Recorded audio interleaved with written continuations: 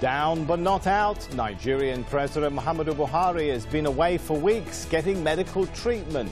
As his long absence is creating uncertainty in Africa's most populous country. So what will this mean for Nigeria and the region? This is Inside Story.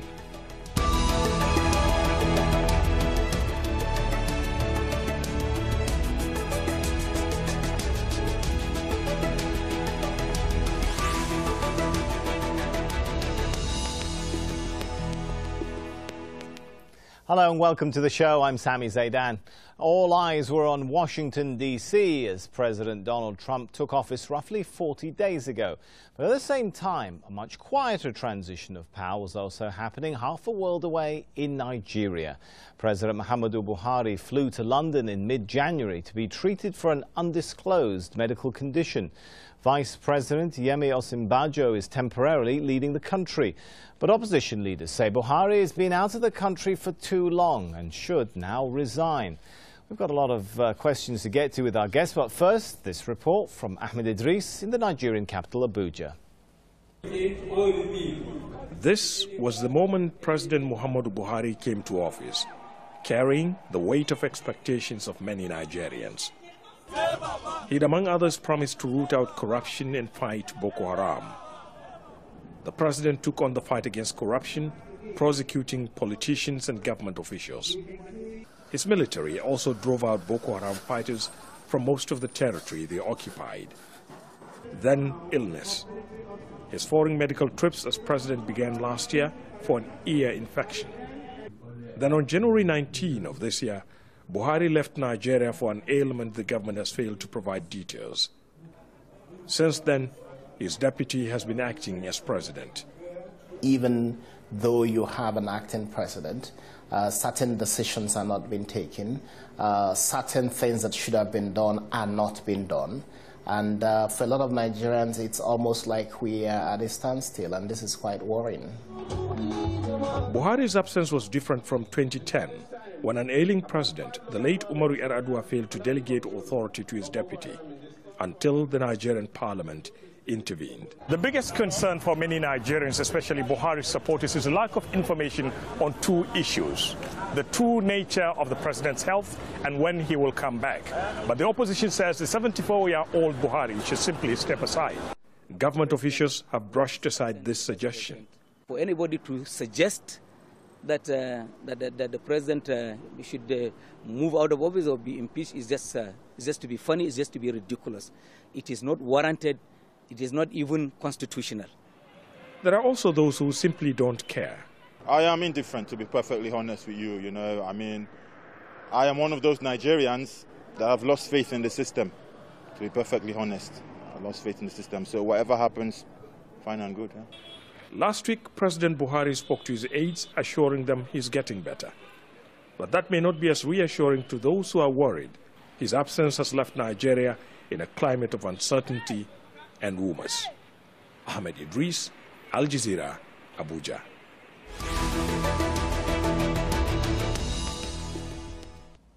Well, let's take a closer look at the man who's taken Buhari's place. Yemi Osinbajo became vice president in 2015. Before that, he was a lawyer, he was also a pastor, and helped write the manifesto for the ruling party, the All Progressives Congress.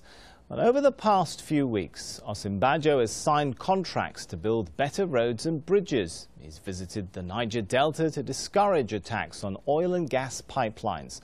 Supporters even say he's been more efficient than Buhari. But the government insists the vice president is simply acting on Buhari's orders.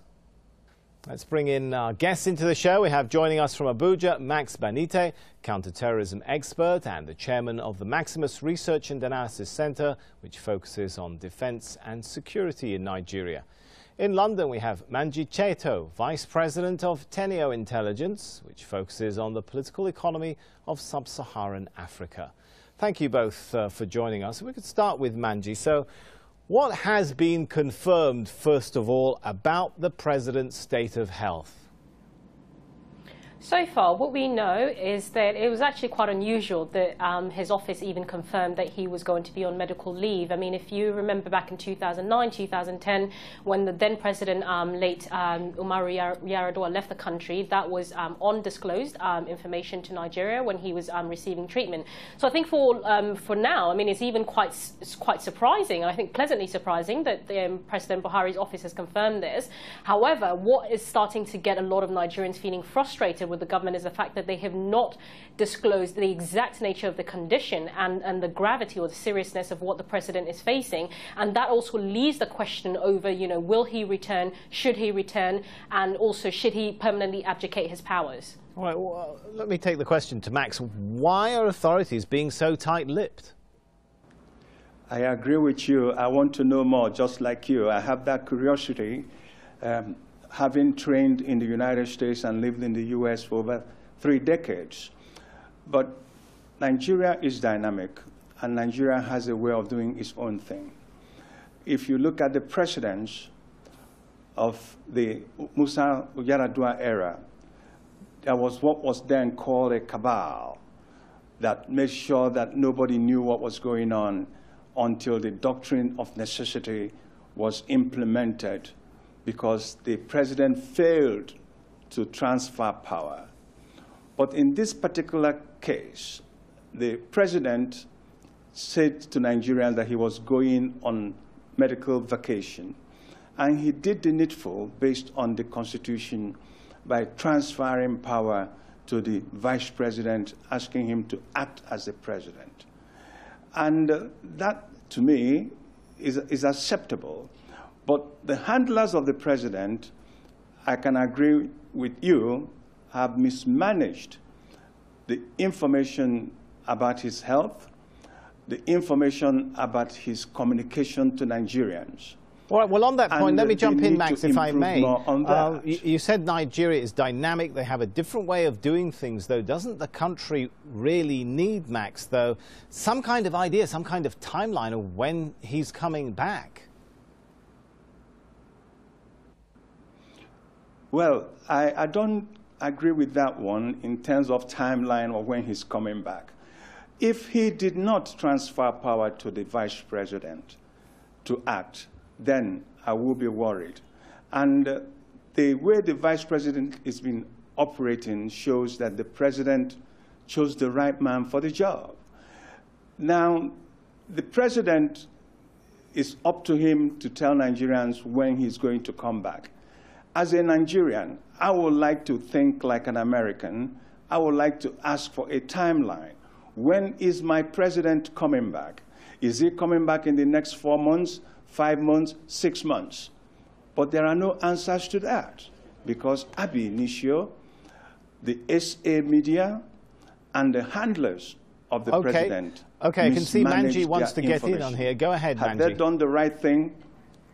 Yeah, so yes. I think one of the things that is quite concerning here is what I call, you know, brand Buhari. I mean, this was a president who ran his campaign promising Nigerians that business as usual was not going to be the business of the day, and that there's going to be a degree of transparency about his government. So effectively, to have his government and the people that are responsible for the management of that brand Buhari, contravene the same principles that they've promised Nigerians. I think for a lot of Nigerians that seems like quite a disappointment.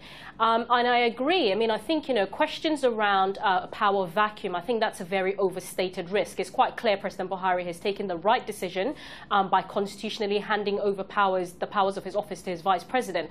But there's still questions over to what extent does his vice president feel empowered to take bolder policy risks that may or may not contravene President Buhari's own position on these issues. And I think this is really where the concern is for Nigerians, because it's creating a governance problem, a governability problem, rather than just one of a power vacuum. I think the power vacuum question is really not as relevant as it was in 2009, 2010. But the question over governance and to what extent Osinbajo feels that he is empowered and he can take decisions in his role as acting president, that is going to continue to be the issue that underlies the question of Buhari's absence. Let me give a chance to Max to come back in on that. Do you agree with that analysis that there may be a management issue going on? As a non-political actor, as a non-political actor, I don't think there is a power vacuum. The vice president, I've heard, speaks to his boss on a daily basis, and he has not taken decisions that are contrary to the Buhari brand. Everything that the vice president is doing today or is seen to be doing today is something his boss, President Buhari, will approve. And I say this without equivocation. I am not in any political party. I am a security man. And the vice president, in my own view, seems to be doing well. However, the 12 or 13 million people that didn't vote for Muhammadu Buhari and the online spectators have found a way to re-engineer the word power vacuum by insisting that there is a power vacuum. There is no power vacuum. There is an acting president, and he is doing the job. Okay, all right. For his boss. Let me take now, that. Buhari, I'm quite sure. There was a power vacuum. Go ahead, Manji. And just to clarify that point, I mean, I have also stated that I don't think there's a question of a power vacuum. I think the question is really one of governability. To what extent? I mean, yes, the president's office has told us that Yemi Osinbajo is acting on directions from the president, yet we don't know, I mean, beyond what they've told us, we don't know that President Buhari is in the condition that they say he is, that he's healthy and hearty. I mean, if for a lot of Nigerians, if he is healthy and hearty, why don't we know when the president is coming back to the country? And also, why don't we actually see him? Why doesn't he communicate with a lot of Nigerians? I mean, I think there's no way to wish away these perception problems. There is a perception problem, there is a perception gap, and his office needs to do a much better job of addressing that concern. All right, you've touched on a number of issues there. I'm going to try and take them to pieces agree with one by one. That level. I agree with Manji on the issue of the questionability of a timeline of the president returning. I am curious also. I would like to know. Okay. But the dynamics of Nigeria and the system in Nigeria makes it unattainable. Okay. The people that are running the government have their own set of minds on how to do things. They definitely have their own mindset. They definitely have their own mindset. But here's my question, Max. Even if there isn't a power vacuum right now, when you have a situation where a leader is overseas, his state of health is in doubt, and there's no date for his return and no update on what his state is, isn't that the perfect environment to nurture, I don't want to say a power struggle, but at least to nurture ambitions for power? That can lead to a power struggle later. Well, there's always an opportunity for power struggle, but democracy has come to stay in Nigeria, and that power struggle has to be within the ruling party called APC. But it can always be a democratic power struggle, but a power struggle nevertheless. Now, just a minute. The opposition, who are the PDP and the rest of the parties, have not upped the ante. They have not questioned. They have not demanded enough from the ruling party. And the ruling party is very comfortable the way things are going. And there seems to be a new shift or paradigm shift in the way things are happening in the country. The central bank came up with new policies.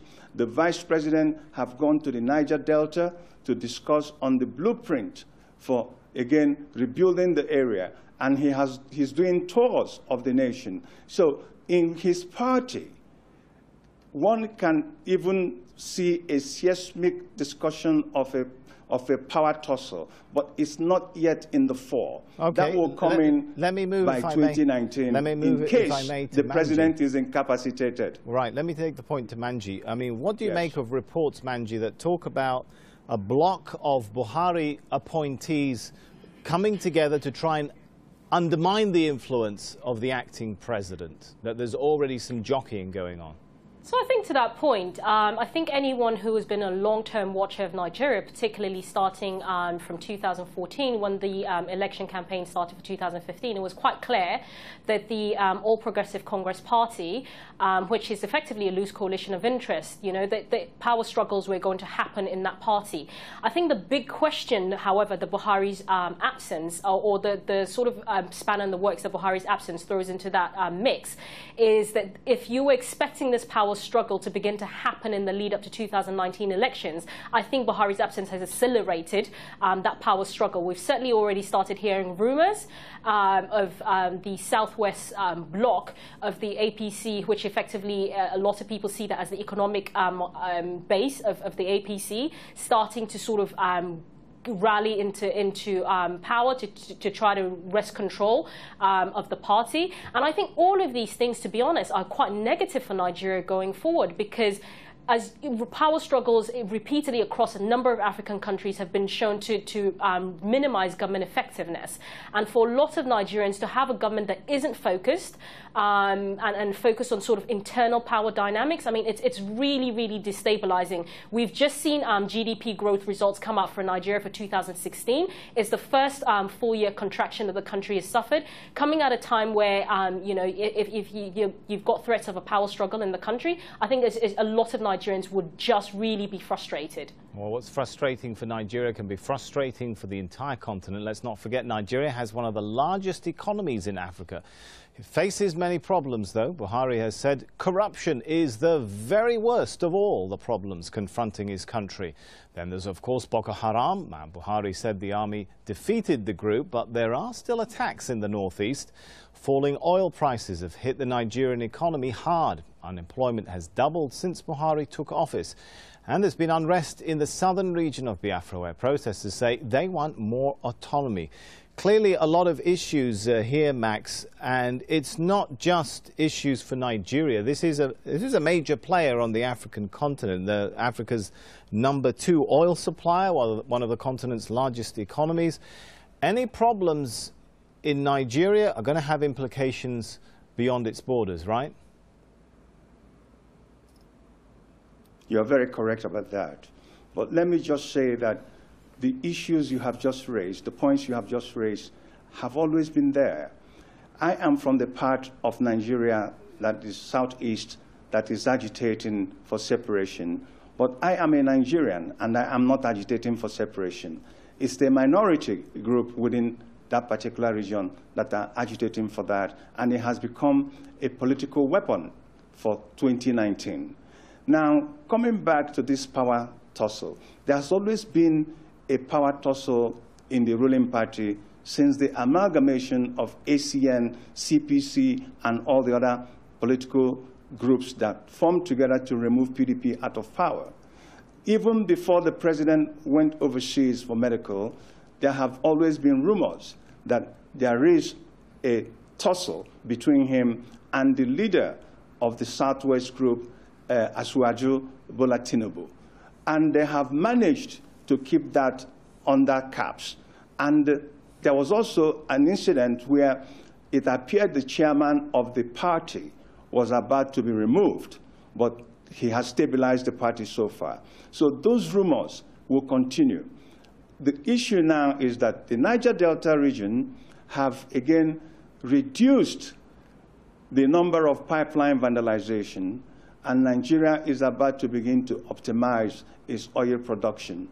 And like you have rightly said, any hiccups in Nigeria is a hiccup in Africa and will also have a resounding effect in other international communities because of Nigeria's partnership with other regions of the world. However, the issue of Boko Haram, Nigerian government have, to the best of my knowledge as a security and counterterrorism expert, degraded the ability of Boko Haram to hold any space in the country. So Boko Haram have gone back to what they were before, fighting asymmetrical war, and then using shaheeds, in this case suicide bombers, to great panic. All right, let me take some of those points. You made some good points. Let me take them, if I may, to Manji and ask the question, you know, are we being a little too alarmist at this point? The country hasn't fallen to pieces. There are, you know, some good signs. Progress has been made, although problems do persist. Max has pointed out the fall in the number of attacks on pipelines in the Niger Delta area, the stabilization of the currency, or progress towards that's been made since the vice president took over. He's ordered the construction of new roads. He's signed or unveiled a $20 billion plan to develop a gas industrial park. I mean, there's plenty of good news too. It may not be perfect. Why are we getting all worked up at this point, Manji? It's not, for me, it's not a question of being alarmist. I don't really think that, you know, Buhari's absence will mean that the country falls apart. But like I said earlier, I think if we were expecting a power struggle to emerge within the APC in 2018, for example, I mean, Buhari's absence is only accelerating that process and sort of bringing it forward. And that's an unwanted distraction for, you know, acting President Yemi Osinbajo, because, as you rightly pointed out, he still needs to deal with all these issues. I mean, he's signed, you know, contracts for road building. The central bank seems to be moving towards a more flexible exchange rate system. That's still yet to be determined. He's gone out to the Niger Delta to begin the negotiation process.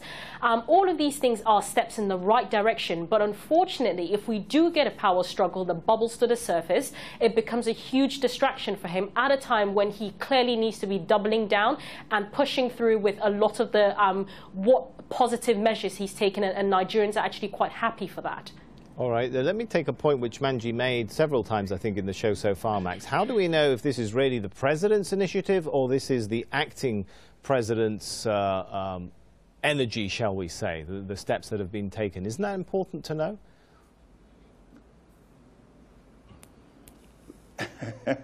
That's a very good question to ask. There is a policy agenda that was developed when the party took over. And I think the acting president is carrying out the policy agenda of the party, and not necessarily that of the president, but that of the party. And the president gave tacit approval because they, in my own investigation, they did review some of these roadmaps in terms of bringing the country out of the woodworks. And these are the roadmaps that the acting president is following. So what the acting president have injected is his own personal energy to make sure that these things are carried out immediately, but not necessarily that these are his own initiations. Now, the issue of power struggle... OK, hang on. We've talked about power struggle. Max, forgive me for interrupting and jumping in here, but I think Manji wants to have a word. And we've talked about power struggle, so I'm going to give her a chance. We'll come back to you, Max. Sorry. Just to play devil's advocate here, I mean, to what extent, I think a lot of Nigerians looking at this will say, okay, if effectively what the vice president is doing is the APC's manifesto, why has it taken 20 months for this to be kicked into action? Why has it taken Yemi Osinbajo taking over the office of the acting president for all of these things to happen? You took the words out my mouth, Manji, so let me take that point to Max. That is the big question. Look, if this was all the president's initiatives anyway, was he really waiting for his health to deteriorate before he would activate this? I mean, something doesn't add up here, does it? Look, nothing happens before its time. It took Donald Trump less than 1 week to constitute his cabinet in the United States. All of them have not been approved yet by the Senate. And it took Buhari almost a year to constitute his ministerial appointments. So nothing happens before its time. I'm not going to, again, second-guess why these things are happening now that the president is on medical leave, and it didn't happen before. The war against corruption is ongoing and has been going on and hasn't stopped. And the war against Boko Haram is ongoing and hasn't stopped. The issue of central bank reviewing its monetary policy is again, something that have been ongoing. They've been trying all kinds of economic monetary policies. All right, I'm until afraid, now, Max, they came up with the one that may work. We are running out of and they're not time. even sure if it's going to work. All right, we're going to have to leave it there. Let's thank our guests, Max Benite and Manji Cheto. And thank you too for watching. You can see the show again anytime by visiting our website, aljazeera.com. For further discussion, head over to our Facebook page.